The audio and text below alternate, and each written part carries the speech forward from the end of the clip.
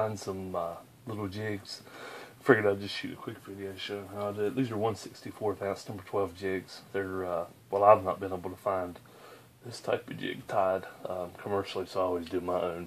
Starting with the thread and the bobbin, you just go and make a few wraps around the shank of the hook to kind of get everything anchored into place. Trim off that tag. A little bit of marabou, just how much ever you feel is necessary. Just tear that off. Turn it around the proper direction.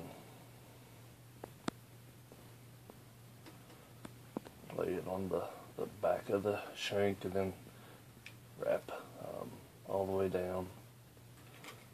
I like to keep hold of everything and have the tail pulled down so that everything doesn't bunch up. And once you get down to the bottom, you bring it back to the top. A little bit of chenille yarn.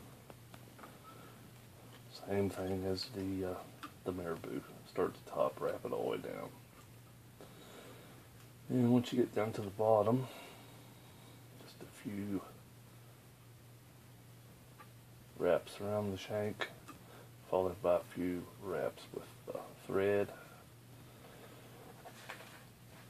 Pull it nice and tight and clip that off.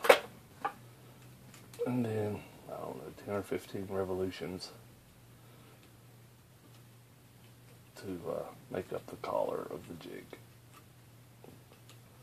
A couple half hitches on that. And it's ready to go. I like to leave a tag on them, that way it won't unravel between now and the time I cement that collar, but that's what we have.